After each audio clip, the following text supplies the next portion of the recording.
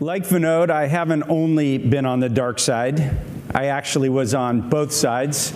I was CEO for 10 years before I became a VC, so some of my advice today is also going to be driven from that. So I want to talk about managing your startup board. And of course, by the way, I'm going to cover a lot of material, but I'm going to publish all these slides on SlideShare, so they'll all be available. Many people think about the role of a board as being oversight. You have shareholders, you have a board, you have founders.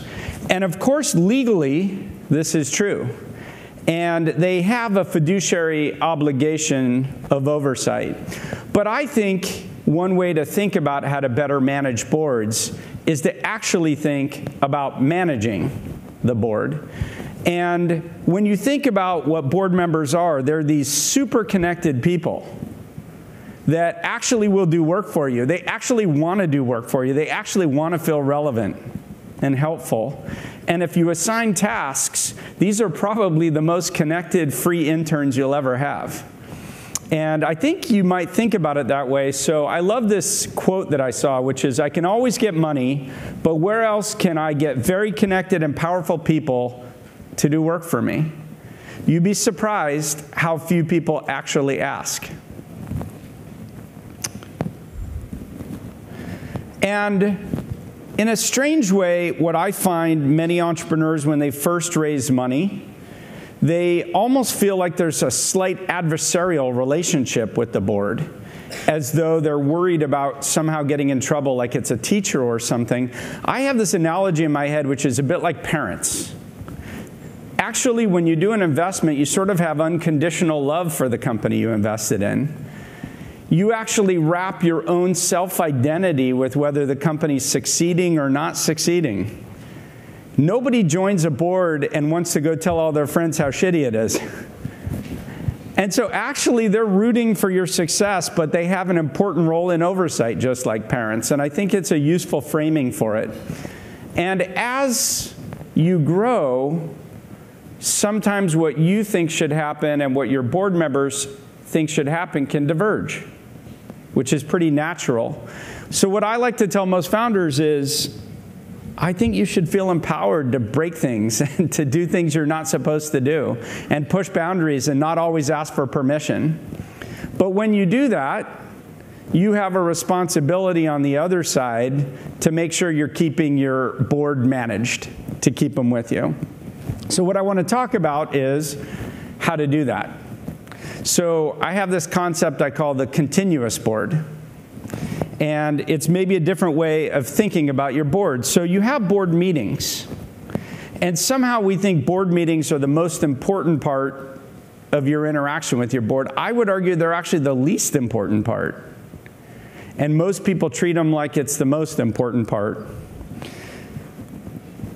A great board should be people highly engaged and super knowledgeable about what your company does. And if you have a two-way trusted relationship, it should be the people you can call with the most sensitive, confidential information that you can't share with anybody else if you build trust. You can't tell anyone else that you're worried about your co-founder or hiring or firing senior people in your company or running out of cash, or a customer who's about to abandon you, or a lawsuit that just got filed, or sexual harassment if it exists in your company. There's no one else to share this with, so building a trusting relationship is really important. And yet most entrepreneurs that I come across run what I would call the waterfall board. So if you think of waterfall as software development, of how I started my career 25 plus years ago, you go through all these phases only to find out at the end that you're misaligned once you launch your software. And the same is true, I think, of boards, which is you do all these activities for 3 months and your board's out of the loop, and then you come together for 2 to 3 hours to update them at the end. And it should be no surprise to you if you do that, that you get misaligned. And yet that's how a lot of people run their boards. So I think continuous involvement is much better for you. It's also much better for your financial and your independent board members. And so regular, frequent interaction and ability to course correct, I think, is incredibly important. how to build a high-functioning board. So the first thing is, to the extent that everybody knows each other personally and has working relationships, they can resolve differences of opinion.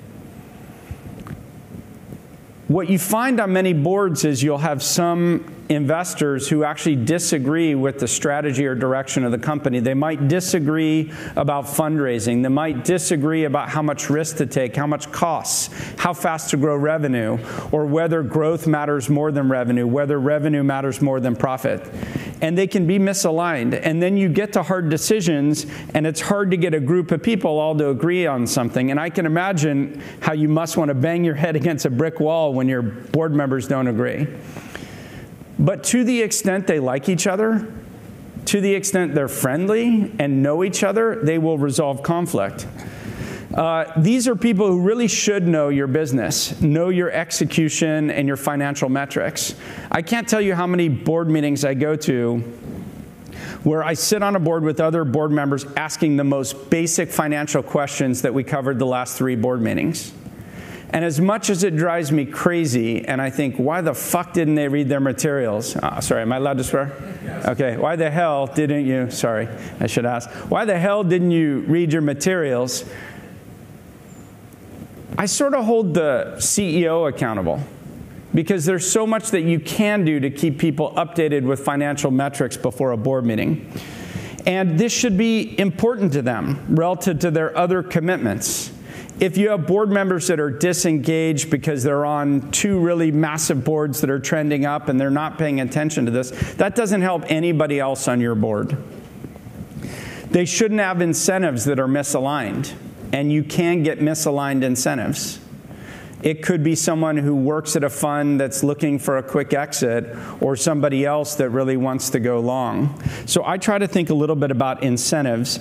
And they and you should always know that your first fiduciary obligation is to the company. Sometimes investors can think and vote and act with their fund's fiduciary obligations first. Sometimes CEOs do that, rather than thinking about the company and what's right. So these are ways to think about individual board members, and I think to the extent you're thinking about how to get all these people working together, it will really make a difference. So it's in your interest to make sure that we're all working together and people who know each other well can resolve conflicts. So the strategies that I use, number 1 is board meals, lunches, dinners. They don't have to be every board meeting, but if all you're doing is admin together, you're not really going to build a relationship. You know, with your executive team, you plan offsites, you plan social stuff, you try to build personal relationship, you put the energy into that with your management team, and yet not everybody does that with their board. Again, to the extent we all work well together, we're more likely to resolve conflict together. I was on a board about 6 months ago, and the founder really didn't want to leave the room with the investors together talking amongst each other. I think he was somehow afraid of what we would be saying. And I kept saying to him, it's healthy. It's healthy. Leave the room, let us talk, even if we don't agree with you, the more that we're talking amongst each other and resolving conflict, the more we can work to your benefit. And again, with this metaphor that almost like parents, we want positive outcomes, so we're not there conspiring for negative outcomes, but you really have to leave time for those relationships. Board members, I'm going to cover this bit quickly. In the early days, it's founder controlled. As you start to raise rounds, seed, A, B, maybe C, different investors are going to have fiduciary responsibilities and obligations and are going to want board seats. And somewhere around the B round, it usually shifts to an independent board. I think independent boards are healthy. I think founder complete controlled boards can lead to bad outcomes. I think corporate governance is good. And I don't think this is something you should massively fight against. I'm not saying you don't want to control who goes on the board, but I don't think people should fear it as much as we do today. What makes a good independent board member?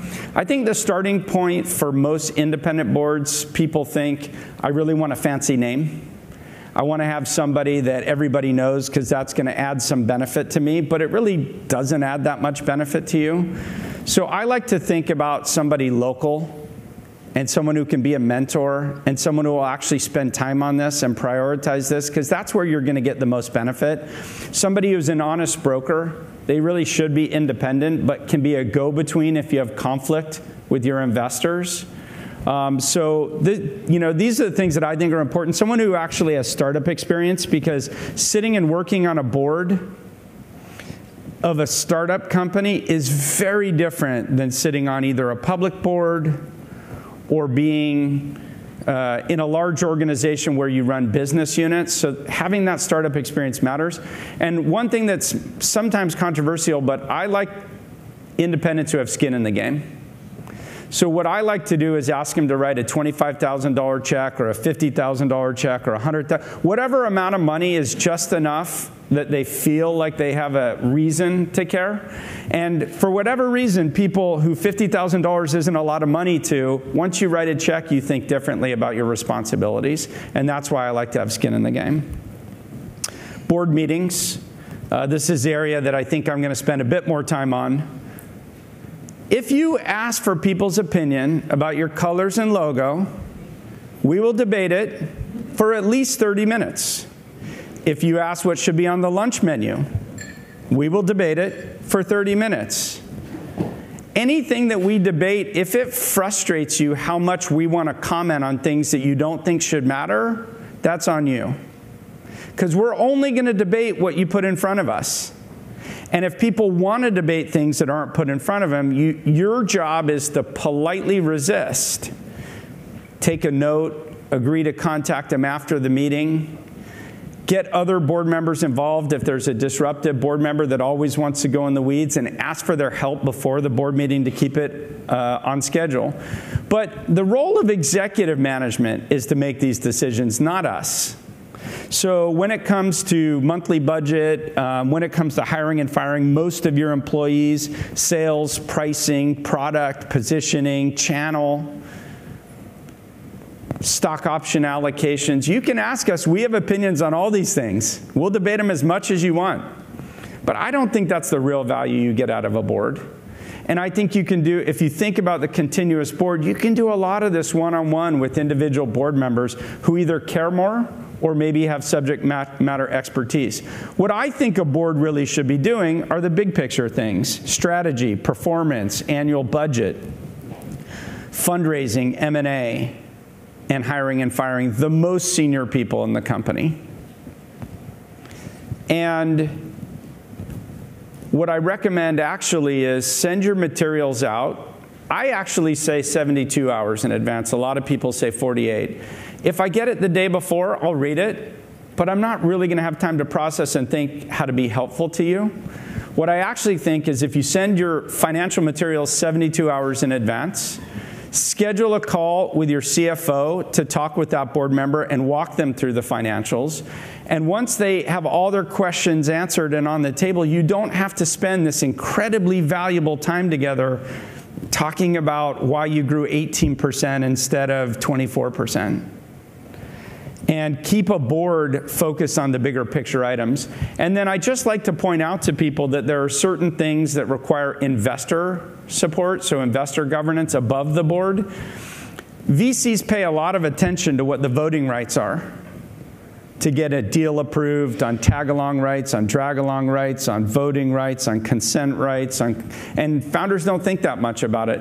But it's important for you to understand how governance works, because when you want approval on stuff, you first need board approval, then it will go to investor approval. And the more you understand the thresholds and numbers, the more you'll understand individual people's motivations. So at a board meeting, if you have a spectrum of debate versus present, let's say on the left-right axis, and inform versus decide on the top-down axis, this is where most people spend board meeting time. Inform and present. I call these filibuster board meetings because you put 100 slides in there, you want every member on your team to talk, and so you run through 100 slides, and then at the very end, you look for consents. well, we need to get these 4 things approved. These are not that effective of board meetings. All you're doing is informing people and overwhelming them with information. If you're doing that, you must not care about getting any strategic input. What I think is a much better approach is inform and debate. Now, notice that I didn't say inform and decide. Overwhelmingly, if you have really hard debates about what you should do in your company, and you get input from people that you value, and you use it as a way to make sure those people really understand your business, that doesn't mean you didn't vote on doing that. You can still, like Ferris Bueller, decide to do what you want to do anyways, but you're getting people's opinions, and you're getting them involved in making decisions with you ultimately, which I think is important. There are sometimes you need approval, and you don't really want a lot of input, and you'll go present, and you just say, I want you to sign off on this so you have the legal rights. And then, of course, there's the huge strategic things like fundraising, M&A, hiring and firing senior execs that you really need to debate. So I just think having a framework to think about what you want to achieve at any individual board meeting helps. And think to yourself, do I really want to filibuster? Is that my goal? It's almost like a board meeting for many people is something to get through, to say, oh, thank God I don't have to do that for 3 more months. And that's, again, you'll get the least value out of it if you do that. So I like a quarterly board meeting structure. I don't think meeting more than 4 times a year with your group makes that much sense. And then you can break out the year and say, what do I want to achieve with the 4 shots that I have to have that most important group of people together? I usually say take 1 of the 4 and have your senior execs go and present. Why? Because the senior execs, that's a way for them to get exposure to venture capitalists and independent board members and to feel important, and I think that's valuable. And on the flip side, your investors and your independent board members want to start to get to know your senior execs so they can be more helpful. So it's good to do that.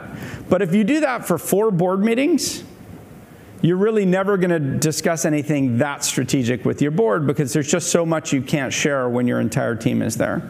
Of course, 1 of the 4 board meetings has to be an annual budgeting process. That really should be your Q4 board meeting so that you plan out your next year and all your budgets and make those decisions before you actually start the year. Many boards are in February still trying to figure out their annual budget. It's not the world's best thing to do. And then I like to have 1 board meeting which is pure strategy. No finance, no update, no senior execs. These are the 3 things really on our mind that we're trying to change the dimensions of the company. And if you want to do that well, you have to prepare. So for me, if you do like a 10-page keynote set up with charts and graphs and positioning and where do we want the business to go, and these are the 3 or 4 issues we're really trying to decide on, send it out as one of the CEOs that I work with calls pre-read materials. These are my pre-reads. Read this, be prepared. And then we actually come together as a group to debate it. But we come in informed rather than come in to be presented to. He could take those same slides and just spend an hour and a half walking us through them. But to the extent I've read it, then I'm coming to the board meeting prepared to discuss it. So boards. At the best moments, they're cheerleaders, they're coaches, mentors, occasionally disappointed mom and dad. But I think this is important to think in this framework, which is they are people who want you to succeed. They're out telling people about your company and how great they think it is. Their personal identity is tied up in your successes, and their personal identity suffers from your failures. They are not naturally adversaries to you. They're not rooting for your failure. But even your biggest champions have oversight responsibilities. And ultimately, they have to step in if they don't think what you're doing is right. And that creates tension when they disagree with what you're doing. But to the extent that you're managing these relationships throughout the year and not waiting for board meetings where this adversarial relationship builds up, all these micro corrections that happen throughout the year leads to a much healthier relationship. So that's all I got. Thank you.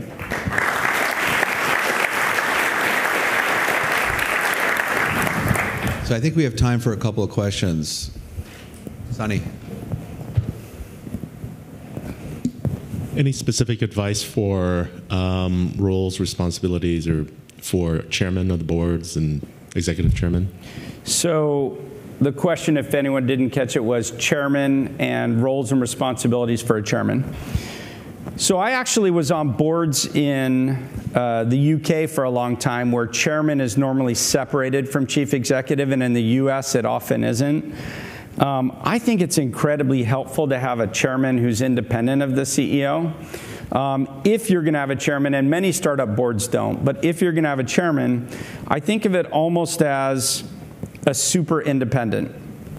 And I think that the role should be in helping you as CEO organize the disparate opinions that exist around the table, helping prepare for difficult decisions.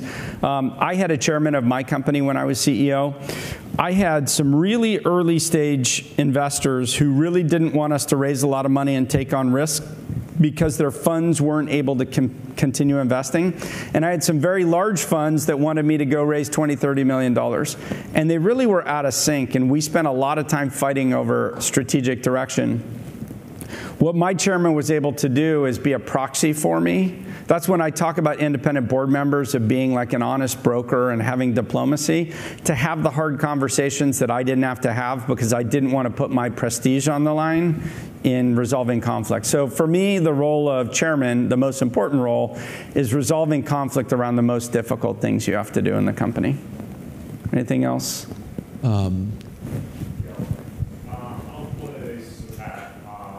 Different domain expertise from, like how is it important to have people with different domain expertise in your board? If your business is complex enough and it's just hard to get one person who will just have all this expertise, especially for early days, right? So yeah. Do you want to try to achieve that, or it's not what you're looking to do? You don't want to use board as experts, basically. Right? Well, so the question being about different opinions, I think it's incredibly important. I believe in diversity. I believe in diversity on your board. I think diversity, the most important thing is diversity of thought. If you have 5 white men who all have the exact same background, you're going to have at least a similar narrative and journey in life.